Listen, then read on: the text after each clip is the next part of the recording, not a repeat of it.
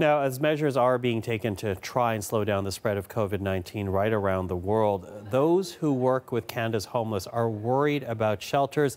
They are worried that they may not actually be prepared for an outbreak. And for more, we are now joined by Dr. Andrew Bond. He is the Medical Director of Inner City Health Associates. That is a group of doctors that work in Toronto with the shelters and drop-in centres. He's also the co-chair of the Canadian Network for the Health and Housing of the Homeless. So, Dr. Bond, thank you for joining us today. Thanks so much for having me, Michael. Now, you know, we've heard it said that the homeless are among the most susceptible if there's an actual outbreak of COVID-19. In what ways, and this may be obvious to you, but I think it's worthwhile sharing with people at home, in what ways are people who are homeless more vulnerable? Sure. So there's three major levels of susceptibility or vulnerability of people who are experiencing homelessness.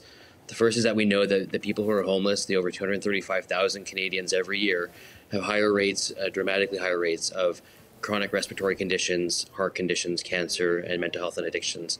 All of those put one at higher risk of vulnerability once one's exposed to COVID.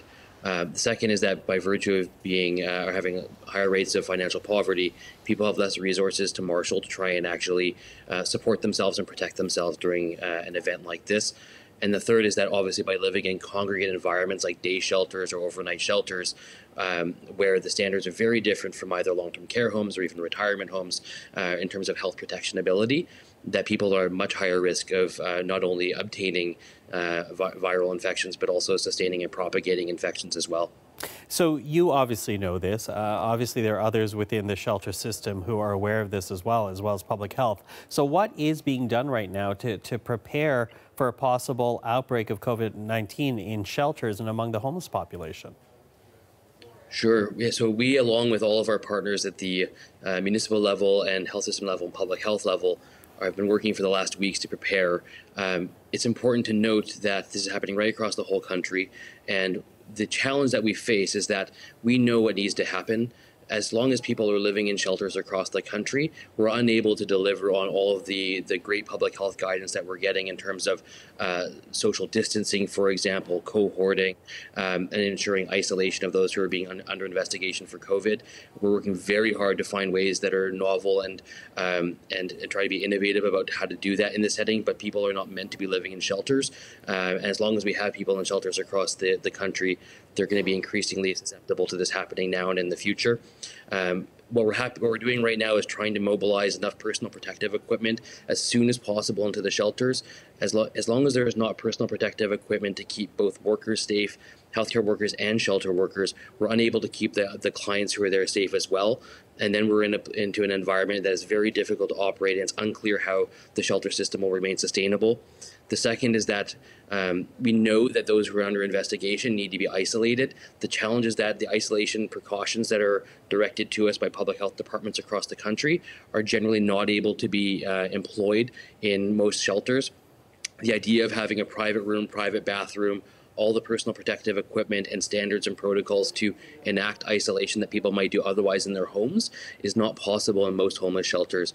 And so we're working to develop innovative models that would allow us to have some form of safe isolation in the shelter system using specific isolation shelters, hotel rooms. Let me jump in, Dr. Bond.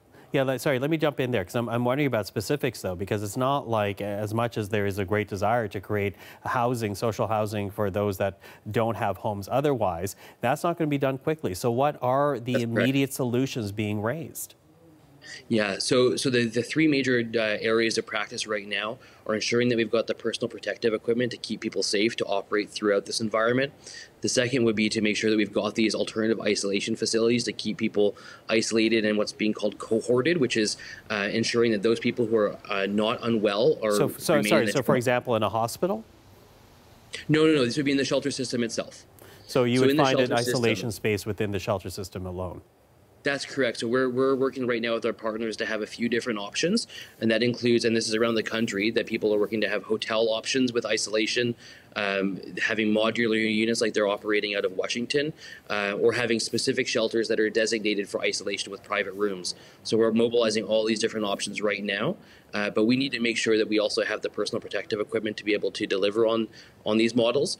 We know how to do this, but we need to be resourced properly to do it. We will need to have extra space as well. So the social distancing that works so well for everybody else who's not homeless does not work very well when you're in the homeless shelter. And so we need to make sure that we actually enact that social distancing practice. And that might mean and will mean having to expand and having more space in the shelter system, using makeshift unused current spaces and turning them into shelters so that we can actually act upon that guidance from public health. Certainly a different aspect to this fight that perhaps people are not aware of. So Dr. Bond, I appreciate it. Thanks so much. Appreciate it. That's Dr. Andrew Bond, Medical Director of the Inner City Health Associates.